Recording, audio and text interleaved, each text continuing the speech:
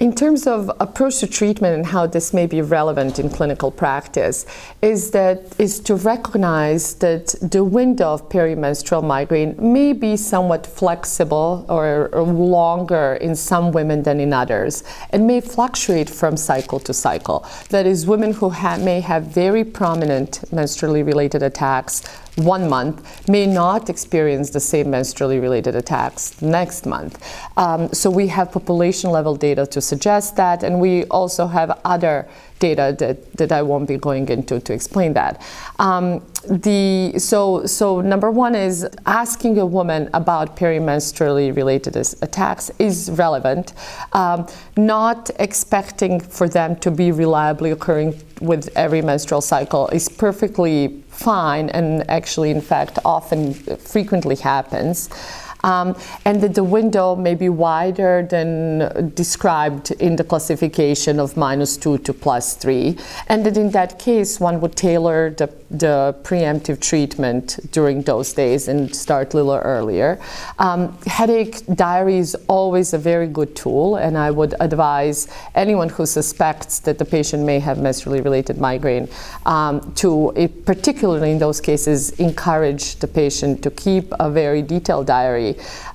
around the menstruation in particular, because that would help identify the onset of first perimenstrual attacks and guide preemptive treatment. And what I mean by preemptive treatment is that women can be started on either the NSAIDs, such as naproxen is the typical choice, 550 milligrams twice daily, a day on the day off when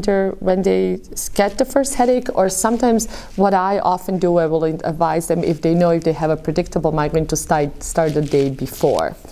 And then, or with a triptan, with a longer acting triptan, such as a Naratriptan,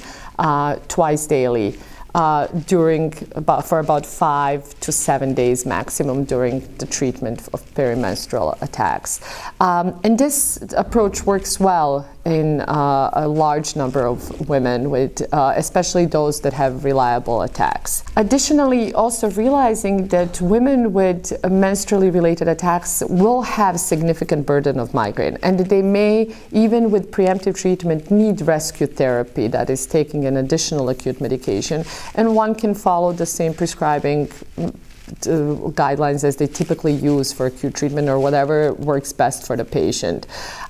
though the timing can be fine-tuned for perimenstrual attacks. And understanding that perhaps women with menstrually related migraine may not as quickly perceive the coming on of their attacks, and therefore that if they know that they're in their window of vulnerability, perhaps encouraging them to be more likely to treat rather than delaying and waiting for a full-blown attack, because from this preliminary data from the MASS study, we see that the peak intensity of attack is reached after 60 minutes. And that may be too, if one is waiting for peak intensity to hit, which may be within 2 hours, that may be too already very late to treat.